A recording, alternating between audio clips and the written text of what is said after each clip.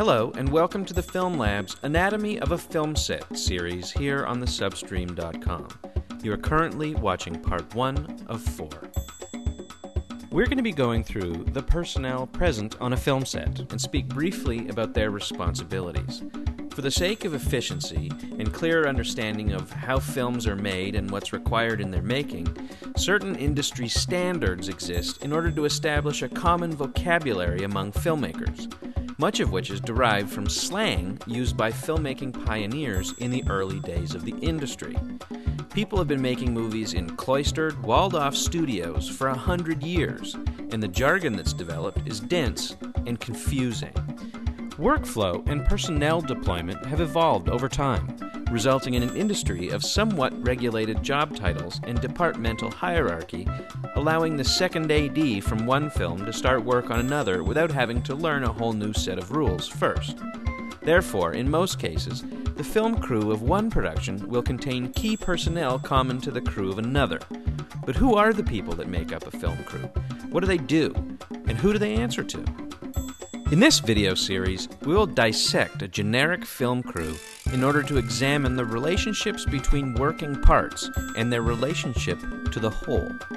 We've broken up our film crew into 4 sections: production, art and design, technicians, and specialists.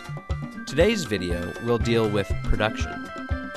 The production department of a film crew is the brain trust, more or less. The idea for the film, the drive behind making it in the first place, and the overseeing of the minutiae of the day-to-day requirements. This all comes from the brain.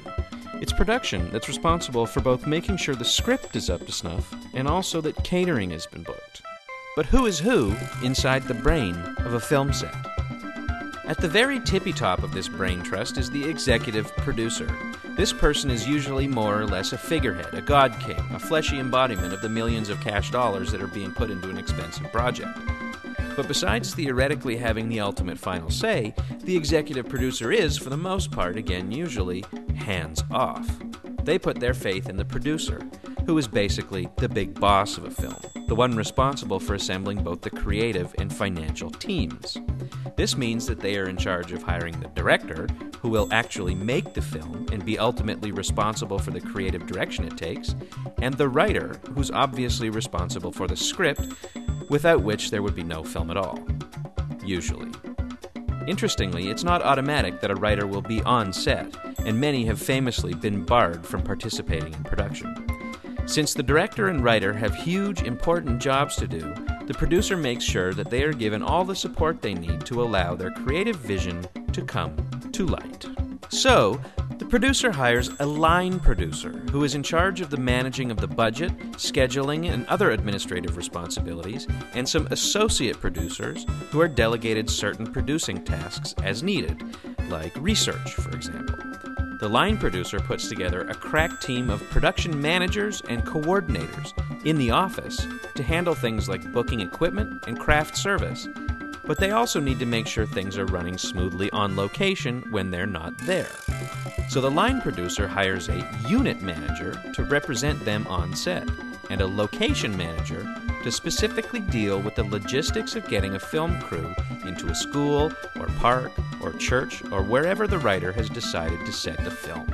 Meanwhile, the director continues to plan out the scenes and how they'd like to film them, and so eventually, the first assistant director is called to break down the script into easily digestible elements, to be interpreted by the various departments required to shoot the film as per the director's vision. When shooting is underway, the first AD is essentially the foreman, the bad guy, the taskmaster. The first AD is the loudest yeller on a film set. But the first AD can't do it alone, so he brings on a second AD to worry about making tomorrow's call sheets and shepherding the actors to where they need to be at any given time. And of course, the AD department gets plenty of help from a gaggle of production assistants, who are there to fill any gaps and get people coffee and pick up garbage. Also, please note that a director's assistant is not the same as an assistant director. This living brain is basically the production model for most film sets operating today. The production departments you see here are responsible for hiring additional departmental personnel, including crew members responsible for the art and design of the film. In our next video, we'll take a look at who those people are and how they fit into the anatomy of a film set. Thank you for watching!